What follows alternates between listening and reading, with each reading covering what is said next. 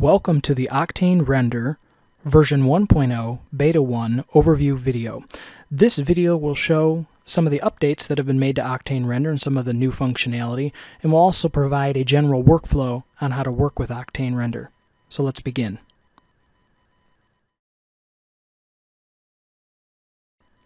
To begin using Octane, we need to import our geometry and our scene.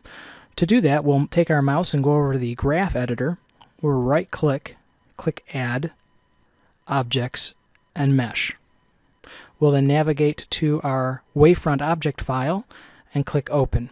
Now, Octane can use any scene that has been exported in the wavefront object file, so it can use many different modeling programs to render. The one thing to remember is that Octane Render works best when you export your object file as a triangulated mesh and not using n-gons. Okay, so once the file has been imported, it shows up as a node in the graph editor.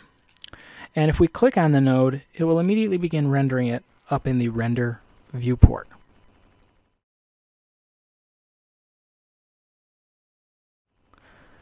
Octane Render is divided into three main working areas.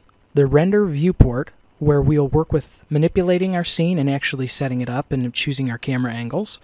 Our graph editor, where everything will be displayed in nodes. And then also the node inspector, where we can actually make all of the changes to parameters in the scene. Many people are intimidated by working with nodes, and quite frankly, at this stage of the game, we actually don't even need to use this to work with Octane Render, so we can just move that out of the way. There are some new preview buttons that are on the side here and across the top that will allow us to work with Octane fully functionally. One of the things I would like to do is increase the resolution, so I want to fill this space nicely and work on my scene. To do that, we're going to go over to the right on one of these new quick buttons over in the node inspector, and we're going to click on the preview resolution, and I'm going to change this to a 1024 by 768, which will fill this area nicely so we can see our scene and work on it easier.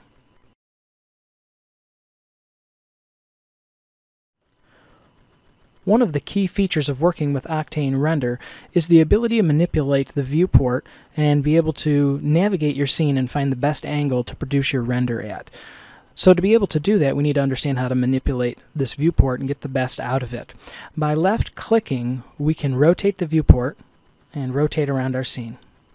By using the middle button on your mouse, or if you have a mouse wheel, we can click on it and zoom in and out of the scene. And by using our right mouse button, we can pan through the scene, left and right, and move our objects around. Now, sometimes that might be too slow for you to maneuver.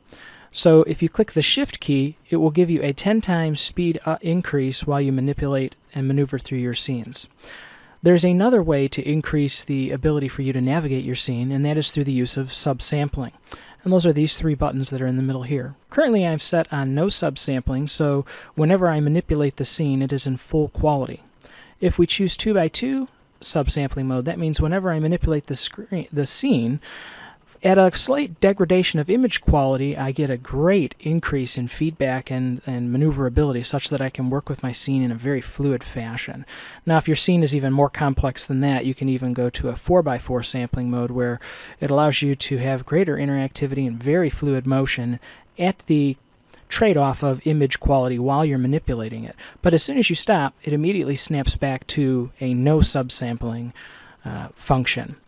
The other thing is we want to be able to see when we increase our render size, it's going to extend much greater than the size of this render viewport. So if we hold the Control key, and we can actually click and drag and see the edges. Now this is not a very big render, but if it was very large, we wouldn't be able to see the whole thing. So if you hold the Control key and drag your mouse, you can actually view the various parts of your render.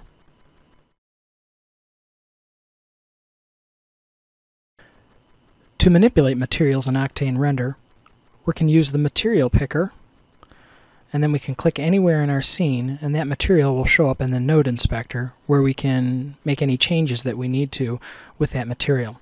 So one of the things I'd like to do is, let me click on this motherboard, and we need to make some changes here. Now there are basically three different material types in Octane currently. There's a diffuse flat material, there is a glossy shiny material good for metals or plastics, and then there's also a specular material which is a transparent or glassy material. I'm going to turn the motherboard into a glossy material.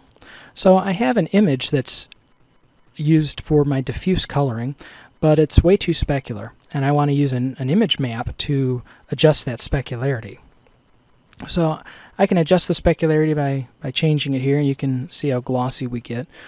But I can also change this data type to accept an image. Now, if you want a full colored image to be used in Octane, you would use the image type, and that's good for the diffuse color.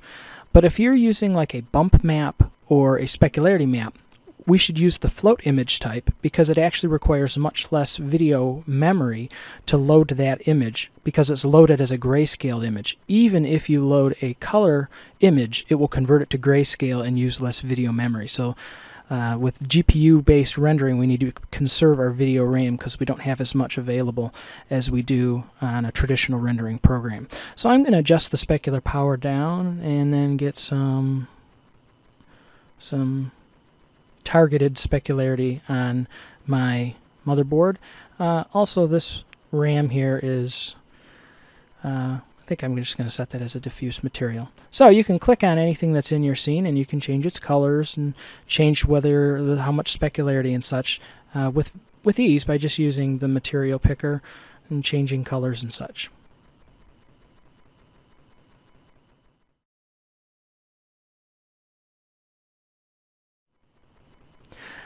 Next, I'd like to adjust some environment settings. So I'm going to hit the mouse wheel back and we can take a look that we are on just a plain white environment, great big background, and then my studio setup, my object is right here. So let's rotate back, and I'd like to add an HDRI map here to give us some more interest.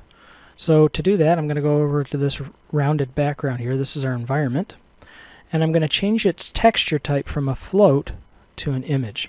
Now Octane Render comes with 10 different studio HDRI files, so I'm just going to choose one of those and open it up. And now we can see the environment, which just got two lights, one on the left and one on the right. So, one of the neat things about working with Octane Render is that we can manipulate our HDRI file in real time. So I would like to turn this light a little bit more to the front facing on it, so we can go down here to the rotation, and we can actually rotate our HDRI file any which way we would like, and we can actually also rotate it up and down as well. So if you get a file and it's not exactly pointed right, instead of going back and forth between your rendering software and your 3D software to try to adjust everything, you can move it in real time and get it to just exactly the right spot that you want it. And so you can actually do that while you're looking at your scene too, and take a look and see if the shadows are in the spot where you'd like them, and if they're not, then you can start continuing to twist the HDRI file until you get the scene set just the way you'd like to. We can also adjust the power of our HDRI file instead of having to adjust everything with the exposure. So if it's not quite bright enough, we can go and click here or use the slider and change it so that we can add a little bit more illumination to our scene.